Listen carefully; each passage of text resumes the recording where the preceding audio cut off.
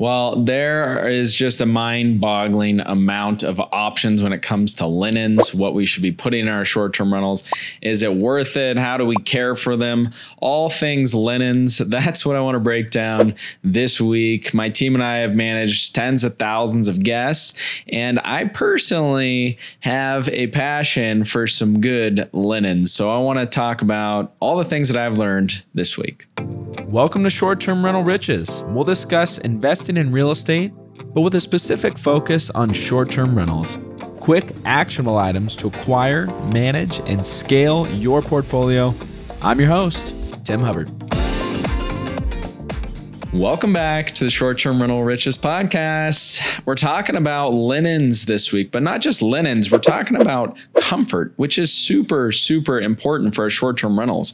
Our guests come to our short-term rentals for lots of reasons, but one of those reasons is to relax, right? If they're not having a good night's sleep, well, then they're not going to have a good stay, and then we're going to get a bad review. So I want to talk about linens. Before I do, though, this is one of those areas where we don't want to skimp, right? We want to make sure that we have some quality. If you caught last week's episode, we talked about a consumable item that you're very likely putting in your properties that you probably don't need. And I would argue that if you don't put it in there, no one's going to give you a 1-star review because you didn't have it in there. So go back and check out that episode if you missed it. This week, let's get into linens. I think when we think about linens, a lot of times we think about thread count, right? The higher, the better, right?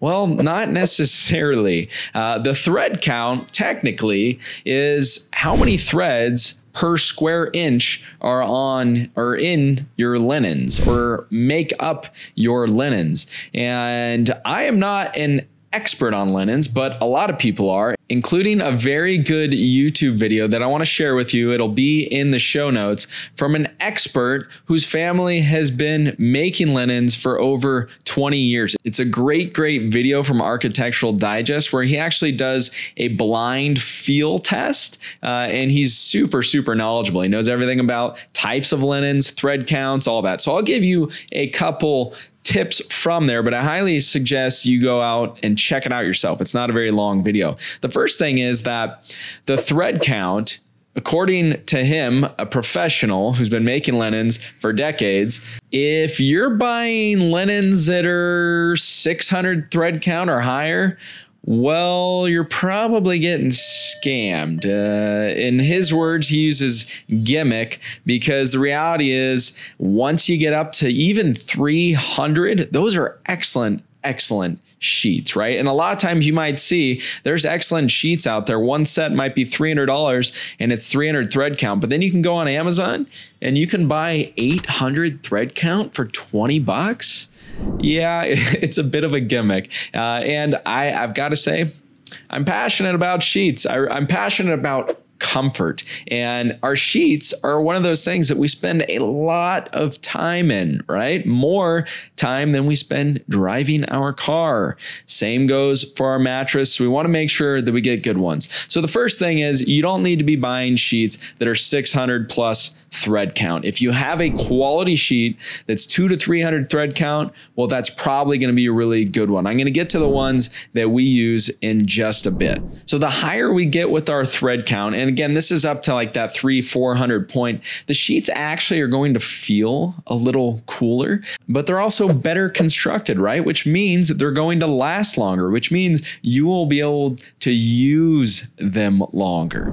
So he goes into materials as well. I recommend cotton, and I think that'll work well for pretty much everyone. But if you want to explore other materials, well, we have synthetic, and it basically goes synthetic is not a natural material, right? So that's going to be our cheapest option. Cotton is going to be the next one up, and then all the way up to things like silk. And the natural materials are always going to cost more than the synthetic ones. And if we can make sure that we have sheets in that 250 to maybe tops 400 thread count, well, then they're actually going to feel better, right? If you think about it, a square inch comprises the thread count. The more threads are there, the less gaps there are. So it's just more of a smooth sensation.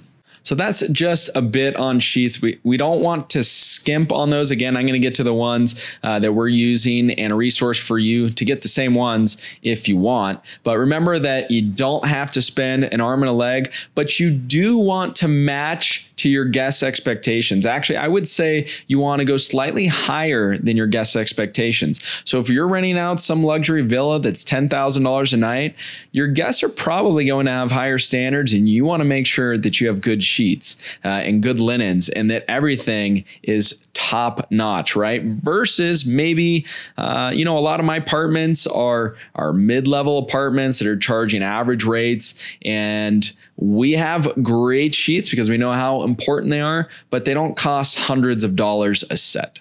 So check out that video. I think you'll be surprised at the info as it's really a fantastic video.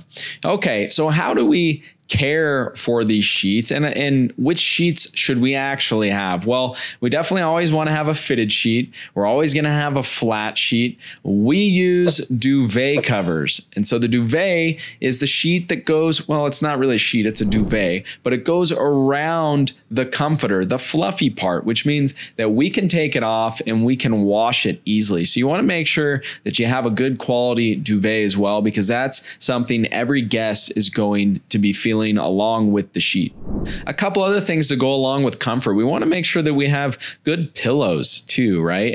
And a good tip is just to have 2 pillows per guest. Now, ideally, you can have multiple types of pillows too, right? Some people like more firm pillows. Some people like softer pillows. That is up to you. I would say, again, the more luxurious your property, the more options you should be providing. We get our pillows, most of them anyways, from Costco. And I got to say, they have really good options at Costco. That's for those of us here in the US. We've actually got a lot of people listening outside of the US as well now, in over 50 countries, but most of those are English speaking, of course. So Canada, Australia, shout out to you guys. And then, we've got some random spots in Europe and stuff like that where people are tuning in. So thanks again for tuning in, by the way. And if you haven't yet left us a review on iTunes or Spotify or wherever you listen in, for those of you listening to the podcast, I would really appreciate it if you'd head over there and give us a review, give us a shout out. You can also head to strriches.com where you can request a topic, and I am open to discussing whatever it is that revolves around short-term rentals. So if you're getting synthetic pillows from Costco, for example, they're really only going to last, 18 to 24 months before you need to replace them. Luckily, they're not that expensive. So make sure that you don't have really old pillows in your place. It's an easy thing to change, and it's something where our guests are spending a ton of time with it. There's also the question about down pillows, and I personally think they're fantastic, but there are some people that have allergies, and they will ask you about that. So if you can have options, well, of course, the more options we have for our guests, the better it's going to be. A couple other things when we're talking about caring for our linens and our bedding and making sure it's comfortable, obviously everything's got to be clean, super clean, right? If you've got one little stain anywhere, get rid of it.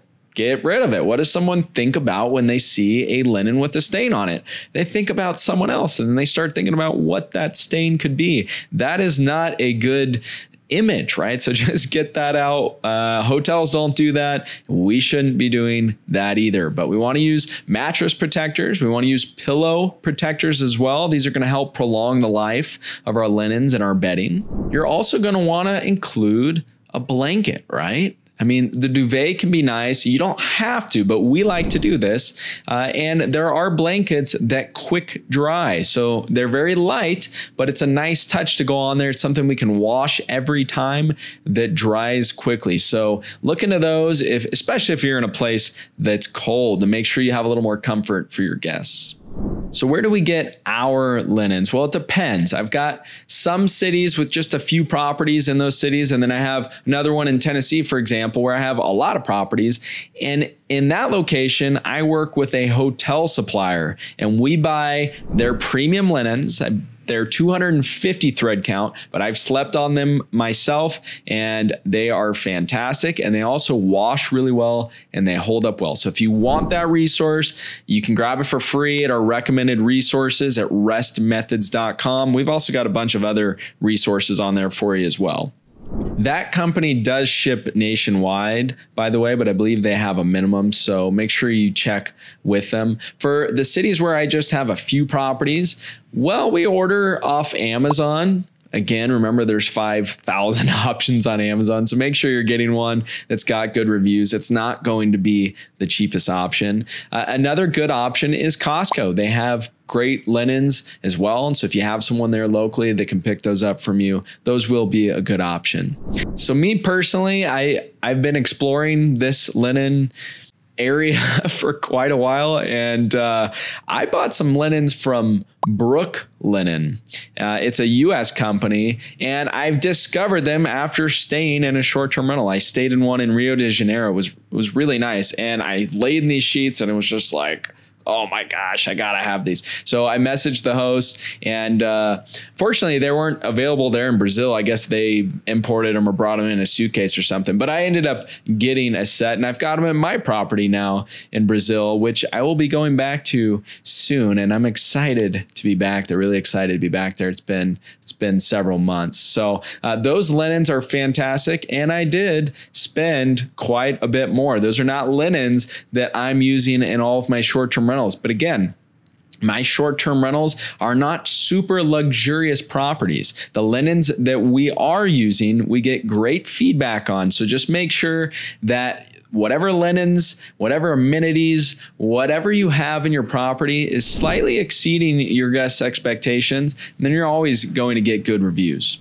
Okay, just a couple last bonus tips for you to make sure that you have a very warm, welcoming, cozy space.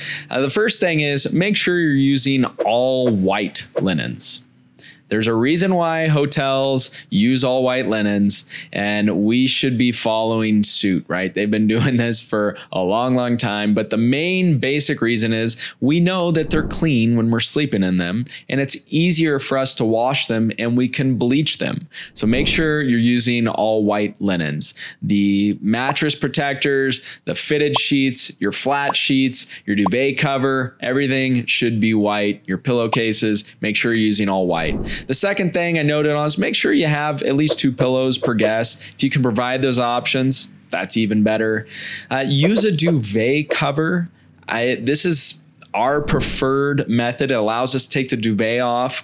We don't wash the comforter inside because the duvet is covering it on the outside. Of course, you always want to inspect the comforter after you take the duvet off to make sure there's nothing wrong with it. Make sure it doesn't need to be washed. But we use the duvet cover. It helps protect that. You can tuck your sheets like they do at the hotels, where it's real nice, where it's like you're just nice and snug in the mattress there after you jump in bed. Check out some YouTube videos if you're not doing that way right now, or if your housekeepers aren't doing that way, and send them a simple, quick video. It's a little difference, but it goes a long way.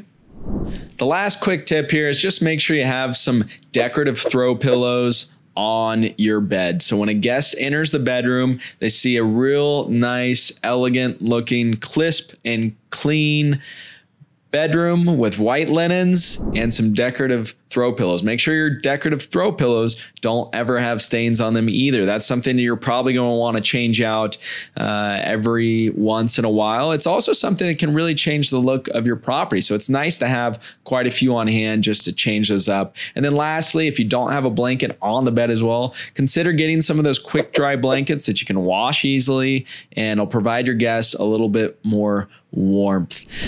Until next time, I hope that provided you some good insight. If you haven't explored sheets yet, I definitely would. They're super important for our short-term rentals, but we don't have to go extreme. But if you want to splurge on your personal sheets, well, I did, and I would say it was a fantastic decision. I hope you have a wonderful week and look forward to catching up with you next time. Want to get on the fast track to financial freedom through short-term rentals? Well, it all starts with the properties you acquire, but you want to make sure that you acquire the right properties. I want to give you my ebook that will show you how to do just that. There is no charge. It's my gift to you for being one of our subscribers. Just go to restmethods.com. That's REST methods.com.